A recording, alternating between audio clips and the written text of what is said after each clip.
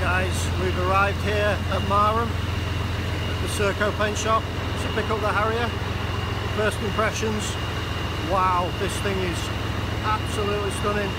Most immaculate aeroplane I've ever seen.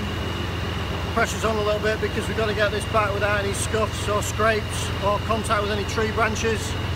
What we're going to do is treat this with kid gloves. We've ordered an extra large quantity of carpet and underlay, lots of cotton wool, lots of bubble wrap.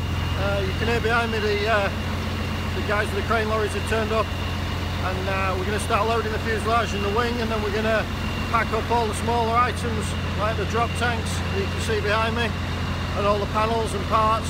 They're all going to be packed and put away. We're going to crack on now. We've got a lot to do in a very short space of time to do it in. We're going to start loading the aircraft now, the fuselage and the wing, and then all the component parts. We're going to get it all loaded up and transport it back to Yorkshire, hopefully before it gets dark. I'll shoot lots more video and take lots of pictures, and hope you enjoy this little video we made for you.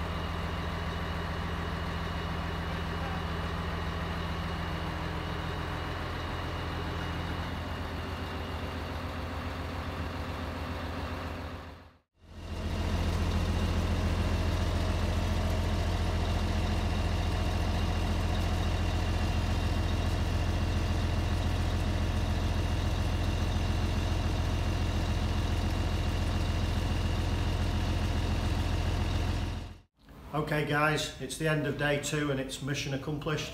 We've got XV741 safely back to Jetart. The aeroplane's now tucked up in the warm and the dry, all unloaded. We got the aeroplane back here without scratch, which was the whole aim of the exercise, and we're now going to spend the next few weeks and months finishing this project off. We're going for a well-deserved beer now, but we will keep you guys informed of how the restoration progresses over the coming weeks and months. Thanks for watching, catch you later.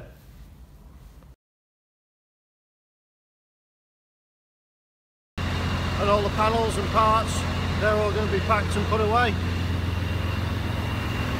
And as you can see behind me, we have our 2 fine quality crate drivers. Yeah, good lads. And